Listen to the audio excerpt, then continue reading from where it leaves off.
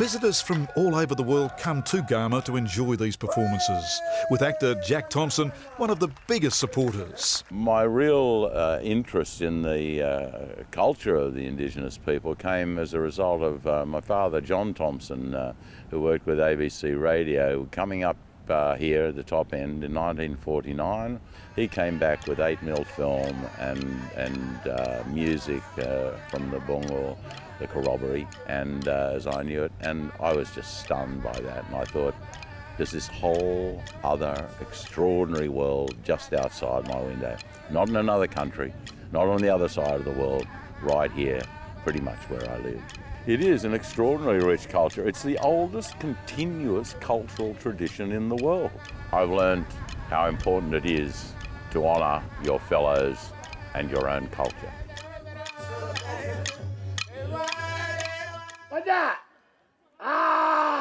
The bungal dancers are stirred to action by the chilling vocals of the lead songman.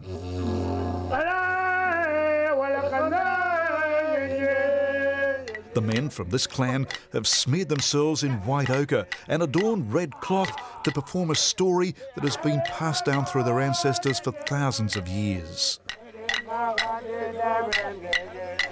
It's an ancient but effective method of passing on information, a knowledge system today's Indigenous leaders are determined will be preserved and respected.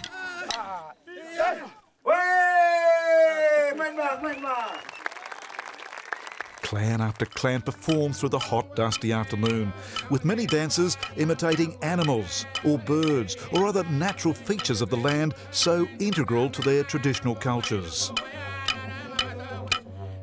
Most of the clans are Yolngu people from northeast Arnhem Land.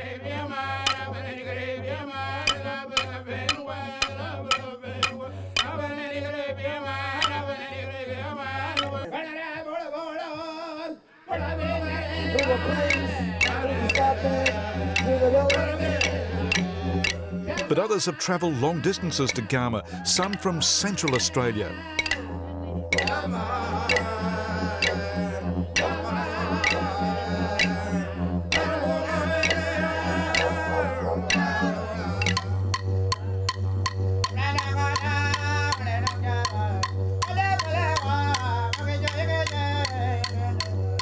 The call of the songman and the beat of his clapsticks stir the performers. Watch their feet, they actually kick the sand upwards, a foot stamping routine some Aborigines refer to as shaking a leg. These are intense performances, usually lasting no more than 30 seconds. The best dancers are highly respected. Some even fall to the hot sand to enact their story.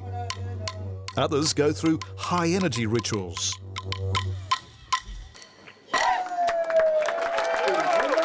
This is what we're all about, is dancing and singing.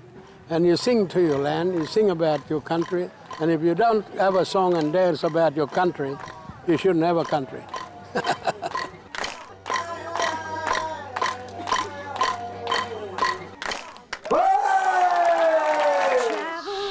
In this episode of TravelOz, we join the two Tims as they begin a marathon road trip around Queensland, experiencing such things as bush races, rodeos and camel endurance rallies.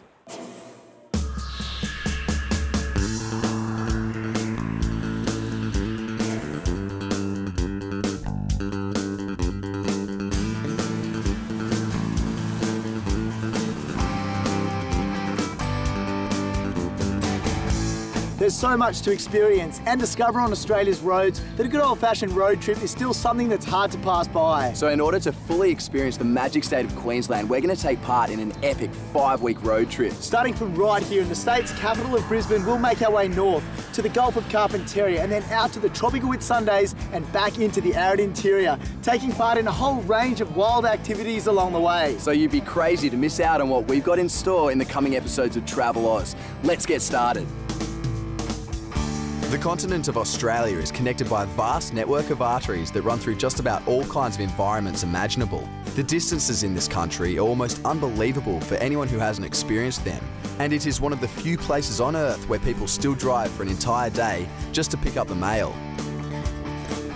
There are few places on this planet that are as diverse as the Australian state of Queensland. Covering an area of over 1.7 million square kilometres, Queensland is Australia's second largest state and represents over a quarter of the country's total area. Due to its sheer size, this state contains a vast array of colourful environments, from the most lush and tropical to the driest and most desolate. Many see Queensland's wild environments as Australia's final frontier, and there is no doubt that some of the places you can find out here are as true blue Aussie as they come. We had been dreaming of embarking on an epic Aussie road trip for quite some time, and it was for these reasons that we decided Queensland would be the ultimate setting for our next adventure. So after drawing a few imaginary lines and crosses on our map, we had our trip planned and it was time to get ready. While quite similar in most ways, when it comes to travelling, there are a number of areas where we Tims truly stand apart. In fact, all you need to do is watch us pack for a trip just to see how different we really are.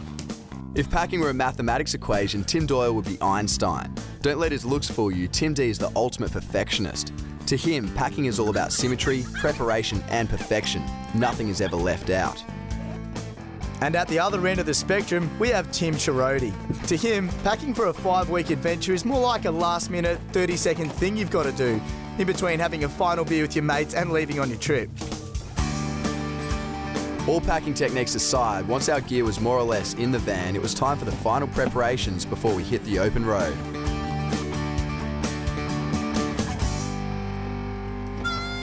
On your road trip, you're bound to meet a huge amount of people doing exactly the same thing, and there's no doubt you'll have a lot in common. However, everyone road trips for their own different reasons, and because of this, they all do it in their own special and unique way. Probably some of the most common groups of travellers you'll find on Australia's roads are the backpackers and the young adventure seekers. For these guys, it's all about having as much fun as they possibly can on their less than meagre travel budgets. This is where I sleep at night. This comes up, goes down, and then we've got a big massive bed there, pillows up here, just pull the curtains back and hope no one bothers you. Some of this, rip the label off, smack it there, take the top off and then just turn it on and wait for it to heat up. Not bad. Freedom, I guess. It's really good. You do exactly what you want whenever you want. It's just nothing stopping you to do whatever you like. I've just finished school a couple of years ago, worked for a bit. Now I've saved up a bunch of money, quit my job and doing what I want to do, you know? Just getting out there and seeing the world, starting with Australia. Sunrise, sunset. Another group of adventure seekers that are taking to Australia's roads in droves are of an older but definitely no less adventurous breed. They are the grey nomads. These guys tend to travel in much more style than the younger travellers and backpackers, probably because it's their inheritance that's being spent doing so. I got everything, caravan, boat, freezers and you know, all the luxury I want just for myself. Freezer and the microwave air conditioning and another oven and all we need. We do it in different varieties of accommodation, but we're all seeing the same country and thoroughly enjoying it. It's just the best place. Some people have even made a life on Australia's highways, and there's none more famous than those who pump the lifeblood around this country, the Aussie truckies. This is where we sleep back here. You don't get much time to spend in there, but that's when you do, that's where you go. We come down for a week at a time. We do 2 12-hour shifts, change over. We work from midnight to midday. We swap over and check the truck over, and then the next bloke goes and he does his 12-hour shift. And you usually get the old jet box cranked up, and you get sick of listening to that, turn it off, and you get plenty of time to think about a lot of things. So yeah, but yeah, you get sick. You have your bad days, your good days, the same as any other job, I suppose. But, yeah. You don't get much time to spend at home, but yeah, it's a lifestyle.